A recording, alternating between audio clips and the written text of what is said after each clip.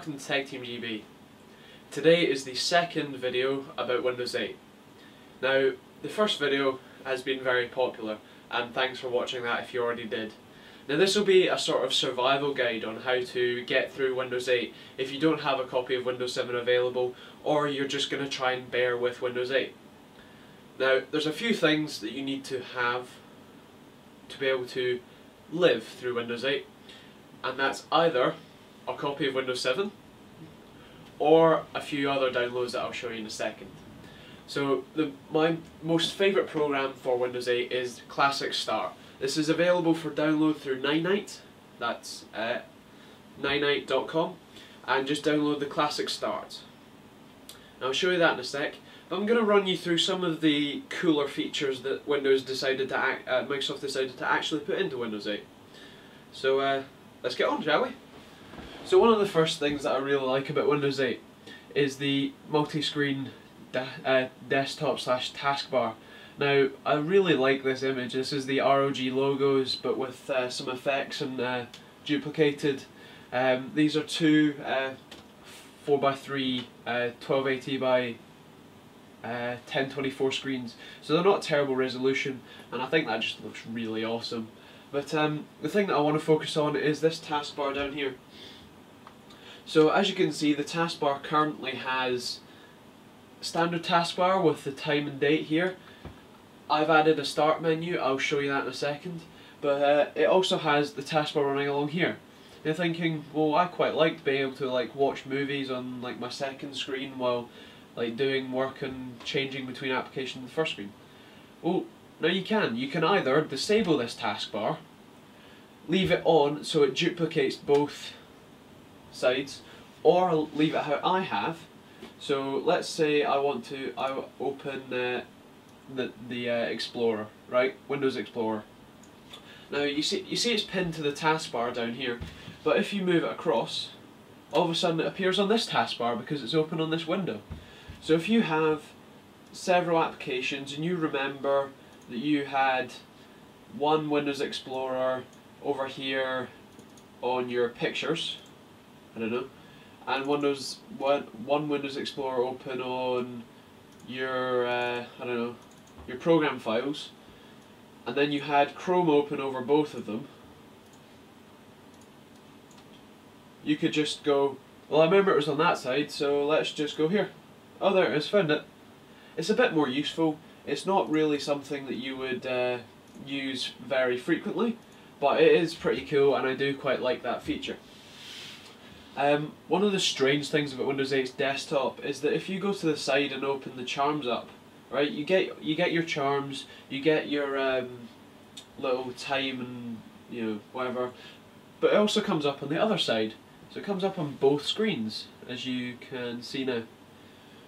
So if I go to the corner and very carefully put my cursor there, it comes up on the main screen, but if I go to the other side, it also comes up on the other screen.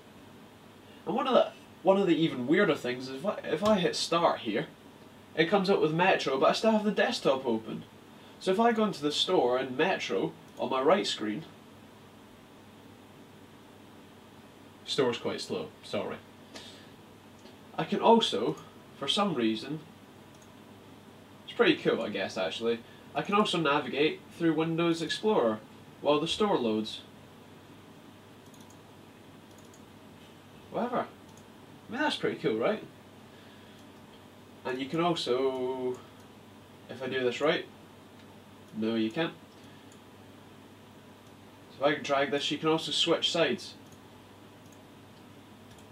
So I'm doing stuff on this one. Well, oh, store's gone. It's a bit iffy, but it's kind of cool.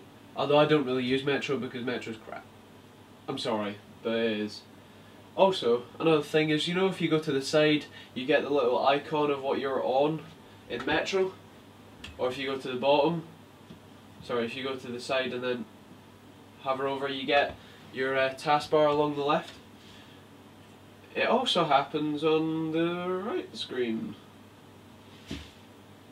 Why does that work? Personally, I'd rather have all your icons here, your charms here, and then all your other stuff here. I don't know what you think. Let me know in the comments below. There, I think. I don't know. You'll find it. But it's a bit of an iffy thing. Now, my favourite thing for surviving Windows 8 is definitely Classic Start. If you can see this, it's basically the original Start menu, except you're able to customise it so much more. So you hit the Start button, which is currently the blue Windows 8 logo. When you click it, it turns into the coloured Windows 8 logo, as in the blue, red, green, yellow. If you right click on the button, you can close it. You can also have a load of settings appear when they appear. Sorry, I'm transferring all my Steam files from that PC to this one, so it's really slow. But so here's all the settings for the Classic Start. So you have things like all the animations you can change. What's on the Start menu, you can change it from Windows Classic to Windows XP to Windows 7 Start menu style. I prefer Windows 7, but if you like the XP one, you can have the XP one.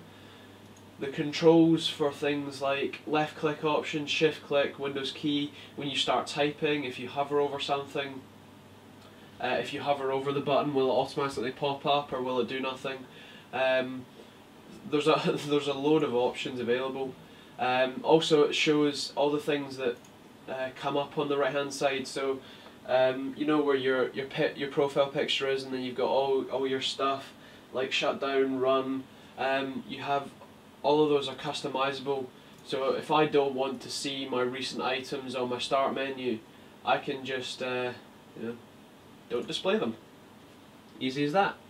It also gives you options for things like the recent items, where you can say you only want 10 recent items. So I hover over that and it only shows me 10 recent items that I've been on in the menu. Also general behaviour for animations. You can do custom skins, I believe. If not custom, then you can at least change the skin in general. There's so many options. Sounds, what comes up in the menus, Windows 8 settings, so you can skip the Metro screen. So I'm hitting Start on my keyboard and see it just comes up. The other Start. So it just comes up instead of showing me Metro. So if you're desperate to get to Metro, you have to go to the Charms bar and just hit Start, and then Metro comes up. Alright, that's pretty simple. Right, I'm just going to close Store. We had a lot of haters on the first Windows 8 video of why PC users hate it. Generally things like, there was one comment the other day where they said, oh, if you go into Metro, open it up, and then you open up a program, you just have to drag down. Yeah, you're right, but the whole point of that video was to basically just show how awful Windows 8 was.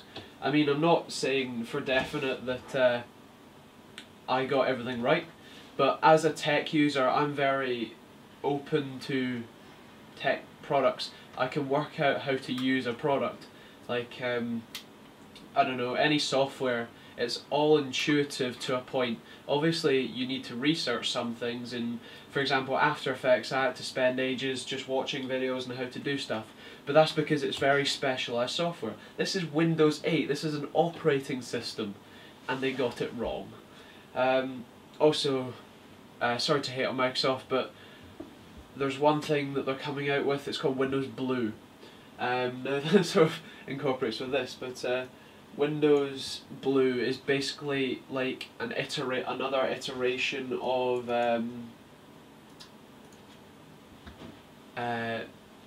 Windows, where basically you subscribe to Windows and then you get regular updates of an operating system, but they're basically copying Apple's OS X standard, where basically a new operating system comes out once a week or once a year, and that's pretty much exactly the same but with maybe 2 features more. It took them 3 years to make that, and that's not good. They seem to have like a good, bad, good, bad, good, bad sort of cycle. So let's hoping that if they actually bring out Windows 9 or whatever it will be called, it will actually be decent. So that's the main points of Windows 8. and being able to survive it. If you have anything else you would like me to add to the video, let me know in the comments and I'll see if I make another one. But otherwise, that's how to survive Windows 8. Classic start, basically. I have done some other changes to make it just a bit more Windows 7-like, disable some of the Metro features, but otherwise they're fairly obvious and they're quite personalised to me. So yeah. So thanks for watching, don't forget to comment, rate, subscribe, and we'll see you all next time.